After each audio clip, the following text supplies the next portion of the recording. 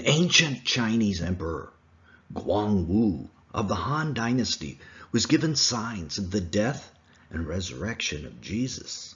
Not only was he given signs, he was able to interpret them correctly as signifying the salvation of all mankind.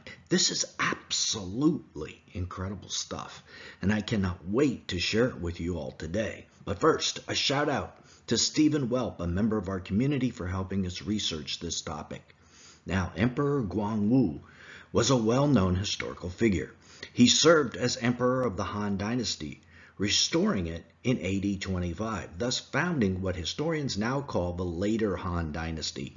He ruled over parts of China at first, but the whole of China was consolidated by him by the time of his death in AD 57. That kind of puts him in a league with other monarchs of his time who ruled vast empires. Guys like Augustus Caesar, whom you have heard of. He was a big deal. Guangwu isn't a minor king. But what makes him interesting to us today is that he observed astronomical signs of the death and resurrection of Jesus and properly interpreted these signs. Luckily, Guangwu dated the entries of his chronicles.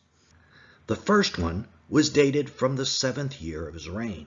As we saw earlier, he first took power in AD 25. That plus 7 years makes the 7th year AD 32, right? Well, no. Like many emperors, they counted the year of their reigns from the first complete year. So the 7th year of his reign would actually be AD 33. This is important. Wait till you see why. The entry was also made in April of that year, April 33 AD. It reads, quote, "Yin and yang have mistakenly switched, and the sun and moon were eclipsed. The sins of all the people are now on one man. Pardon is proclaimed to all under heaven." End of quote. This comes from the History of the Later Han Dynasty, Volume 1, Chronicles of Emperor Guangwu, 7th year. If you are a Christian, I'm sure this is absolutely astounding to you.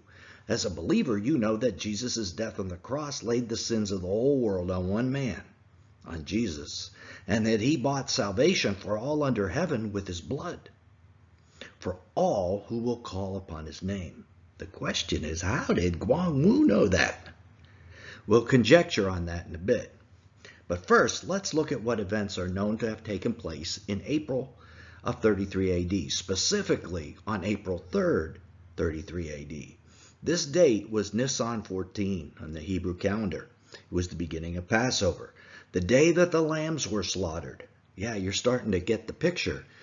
This might be an important day. On that day, according to NASA calendars, a full lunar eclipse, a blood moon, rose in the sky at the exact moment of sundown.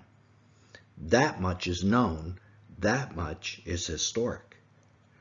But what if this was the day of Jesus' crucifixion?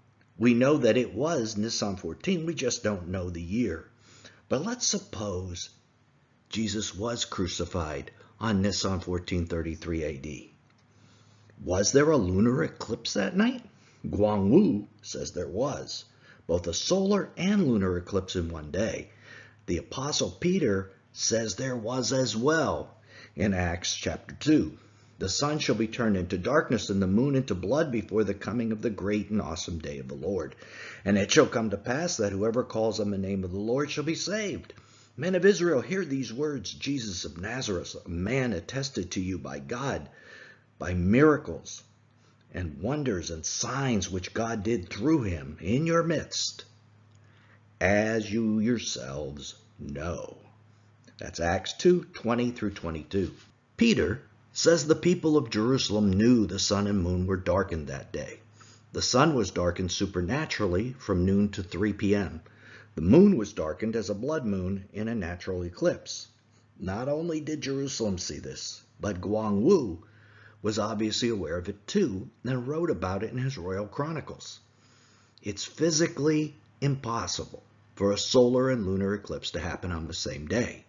The reason why is either the moon covers the sun, which is a solar eclipse, or The shadow of the earth covers the moon, which is a lunar eclipse. So you just can't have them both happen in the same day.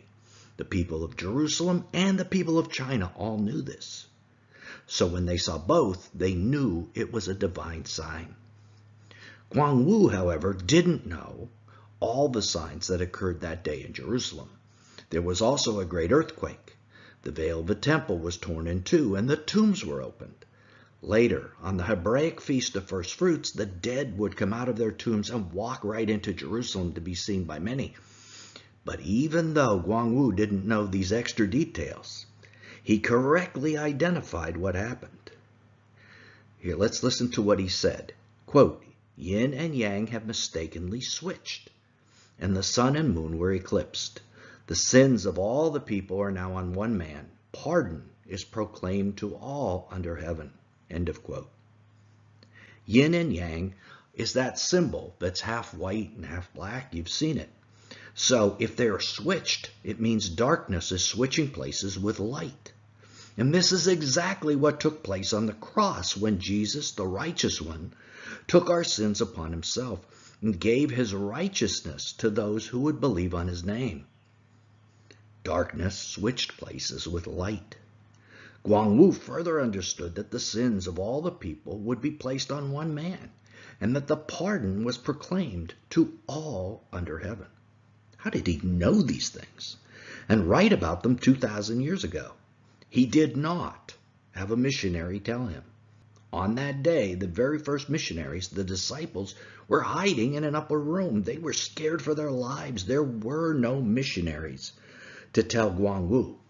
It would be decades before the first missionaries would make it into China and speak there of Jesus. So there is only one possible solution. God told Guangwu what the sign meant. He told him through the Holy Spirit, kind of making him a prophet. How is that possible? He wasn't a believer, was he? We'll explain all that in just a bit. Now, this eclipse impacted Guangwu. His chroniclers also wrote this, quote, "In the day of Guihai, the last day of the month, there was a solar eclipse. The emperor avoided the throne room, suspended all military activities, and did not handle official business for 5 days." End of quote. History of the Later Han Dynasty, Volume 1, Chronicles of Emperor Guangwu, 7th year. And they also wrote this. Wait till you hear this one. Quote, "Eclipse on the day of Guihai. Man from heaven died." History of Later Han Annals, number 18, Guihai. The emperor knew that a man from heaven had died. Absolutely incredible.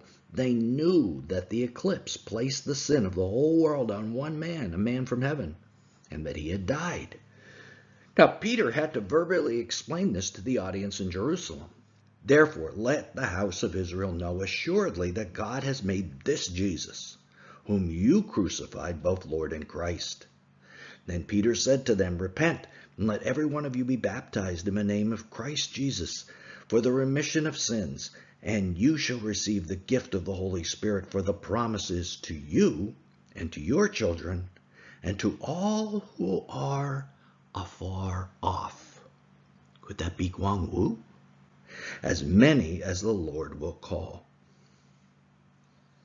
Were some of those he would call the emperor and some of the other Chinese? Well, we aren't sure. We won't know until Jesus returns. But there was one more entry in the Chronicles of Guangwu, one that is not recorded in the Bible. 3 days after the solar darkening, what he called an eclipse, the emperor had this recorded. "During the reign of Emperor Guangwu, on the day of Bing Yin of the 4th month, a halo, a rainbow, encircled the sun." History of Later Han Annals, number 18, Guihai. It appears that Christ's resurrection also caused the celestial event that was observable, a rainbow encircling the sun. Now, in the book of Revelation, this same sign is seen. A mighty angel, who many, including me, believe is Jesus, has this same sign, a rainbow halo around his head. I saw still another mighty angel coming down from heaven, clothed with a cloud, and a rainbow was on his head. His face was like the sun, and his feet like pillars of fire. Revelation 10:1. Did the emperor see Jesus ascend that day? The man with a rainbow encircling his face like the sun? Now, we don't know, but it is really cool to consider that maybe he did. This sign has also been seen recently. On March 6, 2021, the citizens of Hulunberg, and please don't even ask me to pronounce that again, city in Inner Mongolia, observed this same sign. A sun halo or solar halo. Another circular rainbow around the sun was seen over Bretton Woods, New Hampshire on February 13th, 2021. I can at least pronounce that one. Interesting. However, how did the emperor know the interpretation of these signs? How did he know a man from heaven died and took the sin of the whole world on himself, and that a pardon was available for the whole world, worldwide? These aren't things you can assume simply from some astronomical sign. No, as we said, he had to have been told by the Holy Spirit. There is no other way. But how did the emperor's assistants have the Holy Spirit? Were they believers? Maybe they were. The ancient Chinese characters, what most call kanji characters today, are very old, maybe 4,000 years old, and shockingly, they appear to have been based on accounts from the book of Genesis. Not only that, they worshipped one God, Shangdai. Sounds similar to Shaddai, as in El Shaddai, which is a name of God. Did the ancient Chinese worship the one true God, and is that reflected in their written language? We have a series of videos on that exact topic. Click right here to see the first episode about how these kanji characters in the ancient Chinese ceremonies come right out of the book of Genesis. This is Nelson. You can tell I'm excited, and I'll see you there.